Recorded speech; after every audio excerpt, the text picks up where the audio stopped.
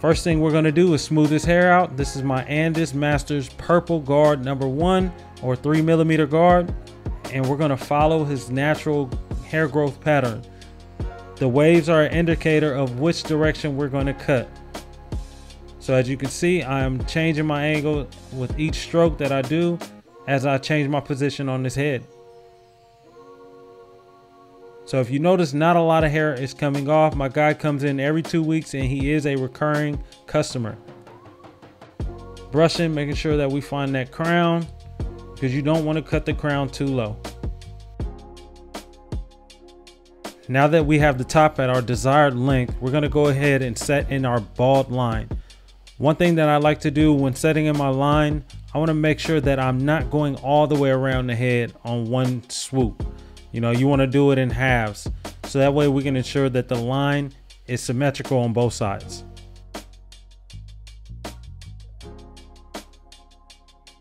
Once the bald line is in there, now we can go ahead and clear out the rest. Moving on to the next portion, which is the fade, we're going to start by setting in our guideline. This guideline is going to mimic the initial bald line that we placed in. The only difference that I like to do is I'll set the back just a little bit wider. If you can see, the back is wider than what I did on the sides. The hair in the back of the head tends to be more dense than on the sides, so I like to stretch that area out so that it doesn't look like he has a chili bowl in the back of his head. This will give me room to transition it to where it doesn't look crazy. So for all the beginners out there, what I'm doing right now is I'm taking out this initial guideline. That bald line that we set in, we're taking it out and we're blending this panel together. So we started with the clippers all the way closed, then I opened them up a quarter of the way, and now I just opened them up halfway, and each time I went up about a quarter of an inch. And as you can see, it's coming together, and then I'll work my way down and kind of blend those lines out. And just making sure that we're not leaving any dark spots or any harsh lines. As you can see, I can still kind of see my guideline in there, my bald line, but we're taking it out right now with the same thing that we put that line in there with. So I use trimmers to put it in. I'm using those trimmers to take it out. So on the side, I want to show you guys a different method. Right now we're halfway closed, and then I'm going to close it up all the way, and then I'll open it up a quarter of the way and we'll take this line out. So it's doing the same exact job, but there's just different ways that you can do it. It's really up to you. Whatever the method is that you have, as long as it's effective and it's efficient, then nobody can complain about what you're doing. So now it's closed quarter of the way and I'm taking it out.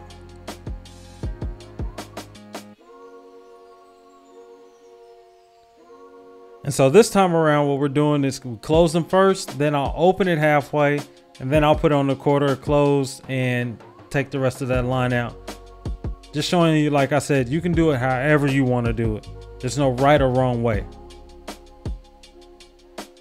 As you can see, either way, it's blended.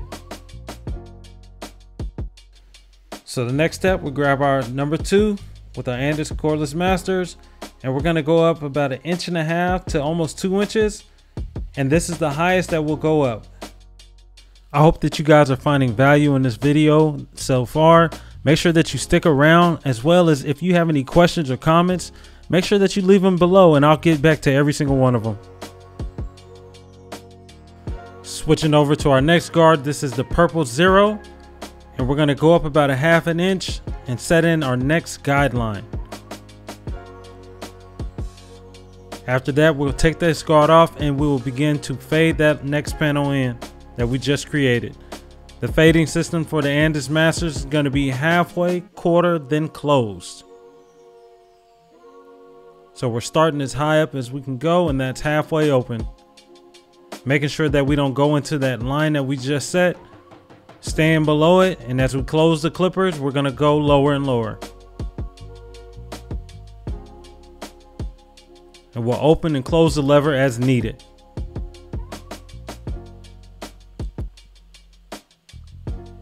And as you can see, we're using the corners of our blade and we're spot checking, making sure that we leave nothing behind.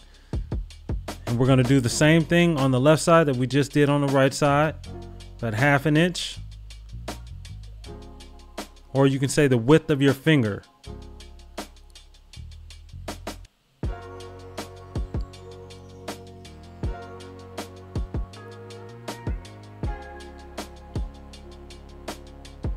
Halfway, quarter, then close. If you start halfway and you notice that nothing is happening, no line is coming out, then feel free to switch over to the quarter and work from there down.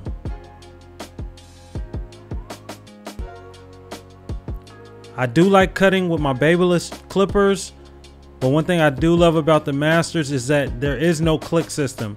Whenever you have a pair of clippers that have a click system, you're gonna lose levels in between. So it may be halfway open, then you have quarter of the way, but with a clipper that doesn't have the click system, you can go in between those. So you'll be in between the halfway and the quarter open. You know, that's another length that you can reach and will help to give you a blurrier fade. Now setting in the next guideline, we're using our number 1 closed and we're going up another 1/2 inch. And as you can see, we're getting higher and higher into that 2, but the levels are darker and darker. So we'll be able to blend it in without raising the fade up too much. So now I switch back to the 0 and we're just gonna fade that in. Same thing, halfway, quarter, close. If nothing's happening at halfway, we'll go quarter and then we'll go close. Just making sure that we don't go too high up with this guard. And as you can see, it's coming out. Anything that gets left when we close this lever, we can take the guard off and open it all the way up and do the rest of the detailing that way.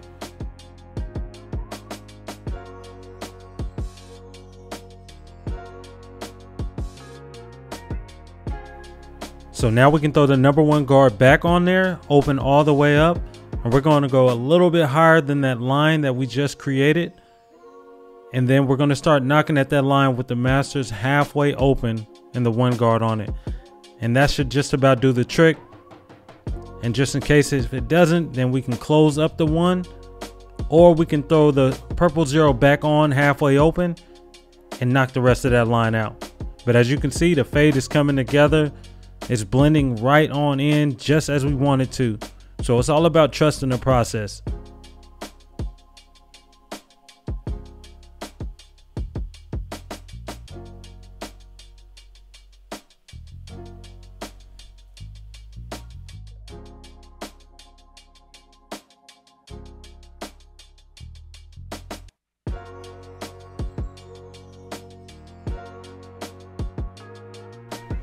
Now for one of my most favorite parts of the entire service, the beard trim. I enjoy doing this portion because it ties the whole haircut together. It's going to give them that nice, complete, finished look that everybody's going to love. And as you can see, I'm always in complete control of my customers when it comes time to lifting your head up, looking to the side. You want to make sure that you're communicating so that you can do the best work that you can possibly do. Don't allow them to dictate how you work. You want to raise your chair. You want to do everything that's going to make sure that you can work and have longevity in this industry. You don't want to have your back bent all over and hurting at the end of the day. So as you can see, I started with the framework, hit the bottom, hit the back side, then I'll put the line on top, and then I'll begin to do the fade. The fading portion is just like when I was fading his hair. We're going to start with the clippers open, and then you go halfway, quarter, close, or you can go close, halfway, quarter. It's really up to you. We cut the beard down with the number 5. This right here is a number 2 guard on my Masters, and it's going to do a really good job of blending in from that 5 to the 1. So as you can see, I'm just going in, detailing, looking for any dark spots. Here's my number 1 guard. I start with it open, and I'll begin to close it up and blend it all in.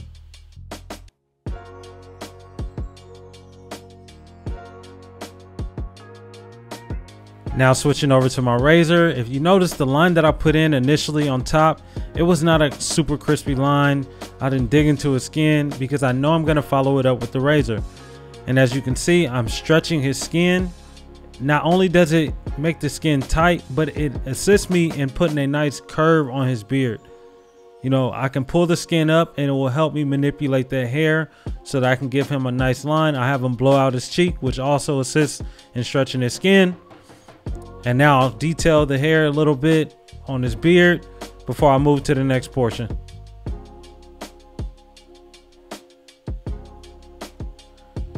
Switching over to the other side of his face, we're going to do the same steps as before. This time around, I didn't edge it up first. I just went straight in and started fading, but all the techniques are going to be the same other than that. And so I'll speed it up so we can get on to the next portion, which will be edging up his beard on this side as well. So one thing I really want to share with you guys is something that I do that kind of helps me get the beard line placement right, because we're not robots. You know, we aren't rulers. We don't have protractors and compasses. So we have to find little tips and tricks to help you get your beard lines right. And so that's one thing that I like to do. I'll go stand behind them and look in the mirror from their point of view. And then I'll go back, you know, I might go back 2 or 3 times, however many times it takes for me to get it right. And I just want to make sure that I'm doing the best job that I can possibly do.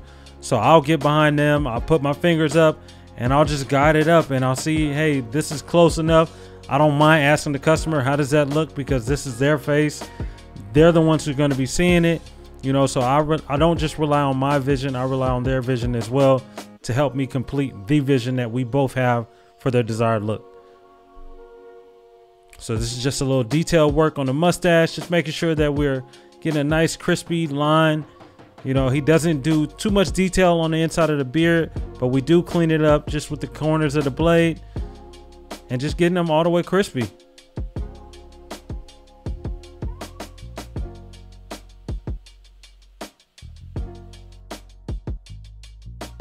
We're going to prepare to do his edge up. We're going to spray it down with a little holding spray. This is Lifted from Johnny B. We're just going to get it in there. It actually dries up pretty quickly, and I enjoy using it. Now we're going to brush it all down and begin from the middle and work our way out. Believe it or not, like, this is one of the hardest parts to me. You know, I'm always, I guess, self-conscious about it. I just want to make sure that the edge up is always right. So I slow down, I take my time when it comes to this portion of the haircut, because this is like the finishing touches on it. Like, this is the main thing. A lot of people don't know about good haircuts, but they can tell a jacked up edge up. So I always take my time when it comes down to this part, because I have a fear of giving somebody a really bad edge up. So as you see, I'm just taking my time, and I just want to get it right. Making sure that the angles on my trimmers are good, you know, because you have to slant these back a little bit, or else when you look at them from the front, it's going to look like it's sloped towards you, leaning forward.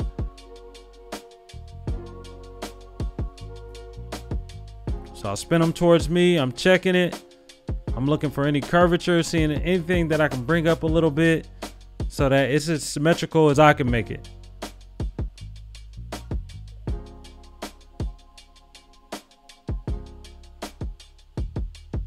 I'm studying that thing, making sure that it is good as possible. So some of you may know, for the new people, you probably don't. I don't lay my chair back. I rarely ever lay my chair back. I'll make them look up. The head's leaning on my chest a little bit sometimes, and I'll just go straight across with the razor, and that's it. So now I'm gonna detail that beard out, getting all the little loose hairs, and our look is completed. As barbers, we don't control who comes into our shops, but I'm here to show that with a thorough consultation and proper execution, they can leave out looking like this. Thank you so much for watching this video. If any of it was valuable to you, be sure to like and share. For more videos like this, please subscribe and click on my playlist titled Tutorials. Thanks and God bless.